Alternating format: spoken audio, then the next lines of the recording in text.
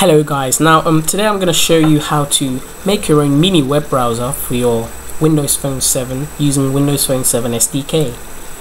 First of all, I need you to go to Start, All Programs, then go to where it says Microsoft Visual Studio 2010 Express. I want you to open that up and it will come up like this.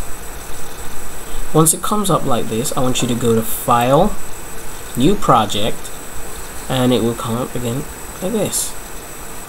When you go there, I do not want you to go to Visual Basic, just go to Visual C hash and choose Silverlight for Windows Phone, and then here choose Windows Phone 7 application.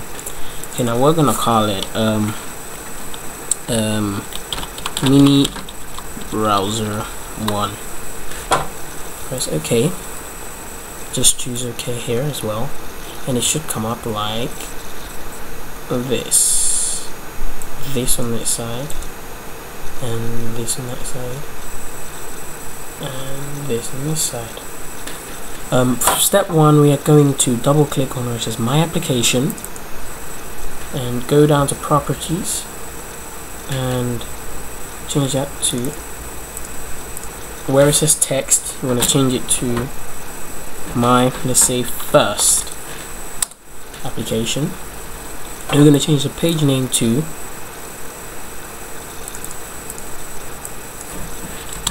Mini Browser and press enter, of course. And step 1, we're going to go to Toolbox and we're going to add in a text box like this. I'm going to put that text box here and adjust it so there's space for a go button. And we're going to click on that text box and go back to the properties. And we're going to call it, well, you're going to put the website name that you want there, obviously. I'm going to start off with my website, which is -absolute.com, so http://mycity.com. You have to make sure you put www after the hash, slash, wait, http:// yeah, slash www dot enter. Once you press enter, it will look like this on the main page XAML. Now we're going to go back to the toolbox. We're going to add in a button, so we're going to put a button here. This button's going to be our go button, so we're going to put it right here, adjust it so it fits in there. We're going to click on it, go back to properties, but this time we're going to go to where it says content. Click on that and call it capital G and an O. Oh, sorry, capital G and an O. Enter. Now that all this is set up, we're going to go back to the toolbox. We're going to go to the web browser, drag that in and adjust it to any size we would like it to be.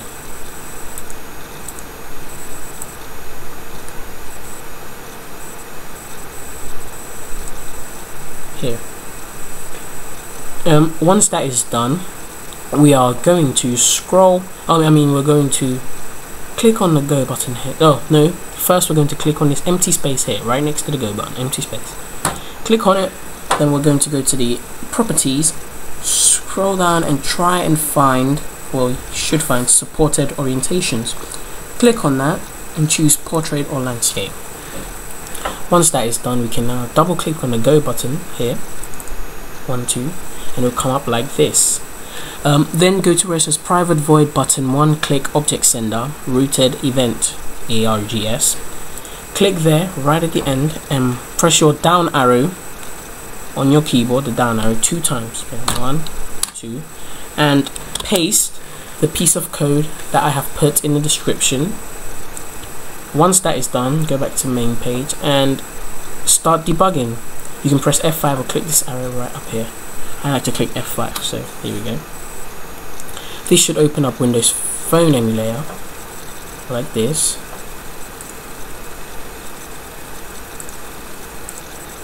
And you should be able to see Windows Phone emulator. Okay. Oh, it's not responding. I shouldn't have been clicking. Yeah, now it is responding here. And it will open up your app. And this is the app that we've made. Press go. Once you press go, it should and probably will load your website that you put there. Now you can do all sorts of things. You can put any website. You can even change the website here to, let's say, Google, enter, or Go in this case.